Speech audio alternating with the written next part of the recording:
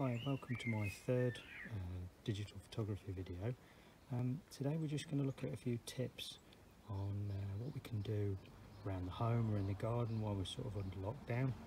If you don't have a garden or a window box or anything to play with, there's plenty of ways you can do this around the home. It's the same kind of terms and techniques and tips. So what we're looking at today is just doing something different with the camera. Instead of holding it at sort of eye level, standing up, arms out in the traditional way of taking photographs, we're going to look at it from different angles and different perspectives, just to make the interest there in the photograph. So things I look for when I'm out and about are things like lines that we can use to guide us to a point in the garden or wherever we are we're shooting. So for example, I'm going to leave my camera there. I'm using the one on the phone obviously to film. I haven't got a tripod with me today, so it's going to be hard to juggle both. So imagine what you're seeing now is what you'd see from a camera if you were using it. So first of all, we're going to look at lines. So if we move back, I can take a photograph of my garden, and as you can see, there's a few flowers out, a few bushes. It's okay, but it's not very inspiring. Now, if I use the washing line and angle the camera, that automatically gives me a line that takes me into the centre of the photograph. Things like lead lines like this work really well. They're used in art all the while, and we can use them in photography. And we can take our photos from above, looking down, just to really mess around with what the eye sees and what the camera captures. If we go down lower still, we could use the edge of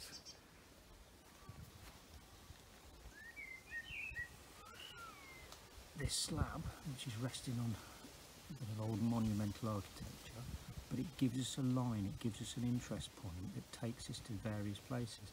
And now we actually have the line above us and the line in the bottom corner.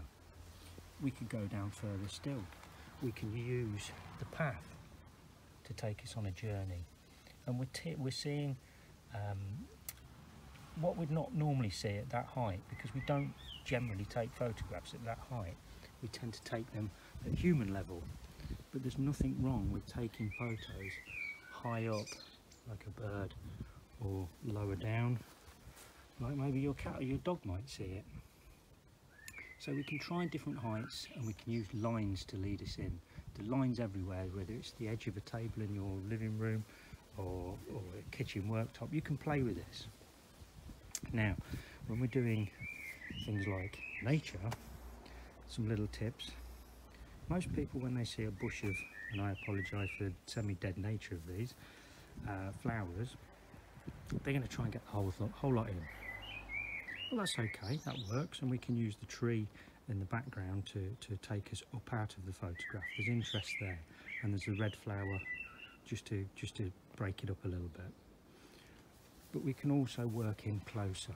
Now, if you remember the last video, I mentioned about the distance of your thumb and your finger from the lens to the object.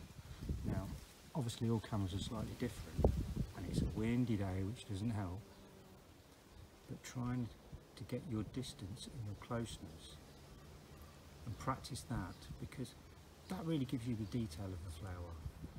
And because of the way the focus works on the cameras, especially if it's on automatic mode, you're going to find that it's either going to bring everything in focus in the middle of the picture and slightly blur everything else out, because it's affecting the depth of field. So, you know, it doesn't have to be a perfect flower, and you don't have to have the best camera, but there's a little beetle on that one or two, and it just adds a bit of interest. Things like trees, I'm just going to walk a bit further down the garden now.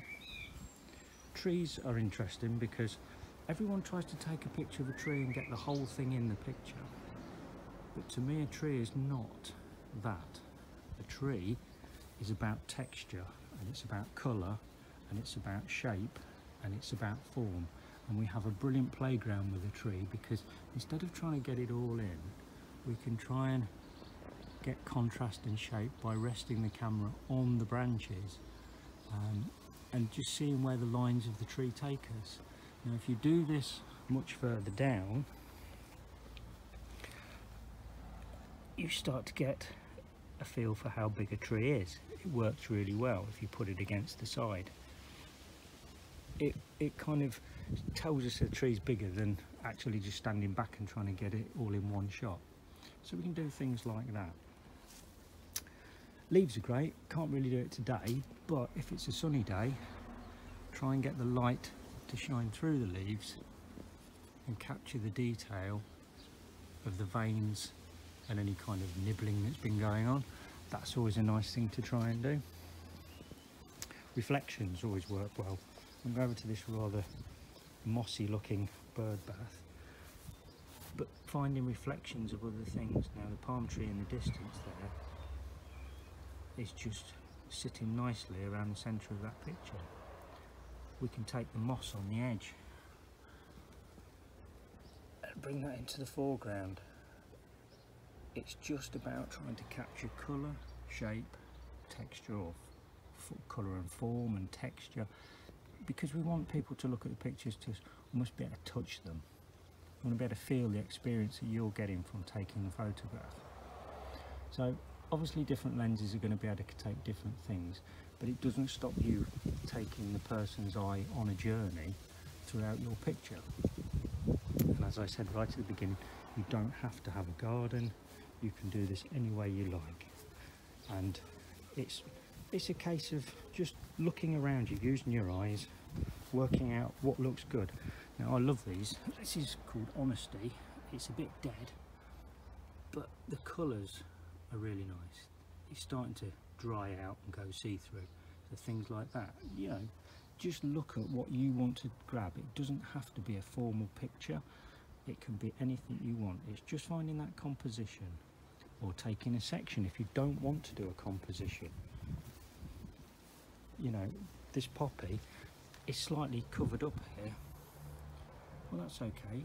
We can grab as much of it as we can. Or let's take it from the side that you don't normally see a poppy, the underneath. So lots of different ways of doing it. So I hope that is going to sort of inspire you. If you do take some photographs, please send them over to Independent Arts so we can put them on their Instagram account. I'm sure if you look on the website, that'll give you details of that. I haven't got it to hand at the moment, unfortunately, but I hope you found that helpful, and we'd love to see your pictures. So thank you.